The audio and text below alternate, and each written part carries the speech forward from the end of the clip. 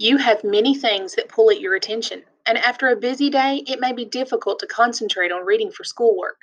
So, here are a few strategies to build strong study skills and improve your understanding of the material so your voice can be shown in your writing later on.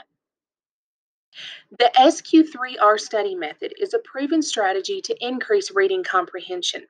It's been used by students for over 70 years, so we know it works. This method consists of a 5 step process: survey, question, read, recite, and review.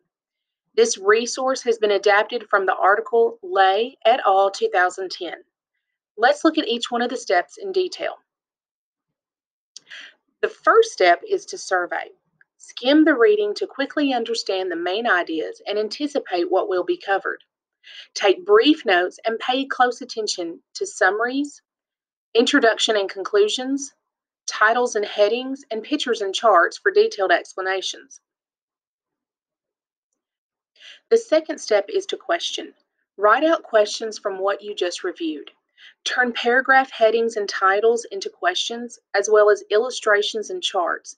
Then jot down other questions that might come to mind. These questions will help you actively read the material to concentrate on the deeper meaning. The third step is read, which is the first of the 3 R's in this method. Read the material to actively seek out the answers to the questions you just created. Take notes in your own words, adding in your own thoughts about the material, and then jot down the page numbers for the in-text citations so you can incorporate your notes in your writing later on. The fourth step is to recite. Now it's time to reflect on what you just read. Without looking at your notes, think about everything you just learned. Try to recite the material from memory and then reread the material for unanswered questions. The last step is to review. Review one last time and test your understanding of the information. Look back over your questions and answers, then organize your notes according to your assignment.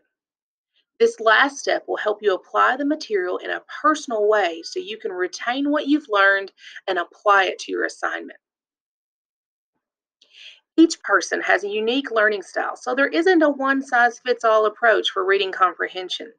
Depending on the type of material you are reading, you may need to change up your strategy. Try out different strategies to find what works best for you. To learn more tips for your learning style, schedule an appointment with Learning Services and let us help you get the most out of your learning experience.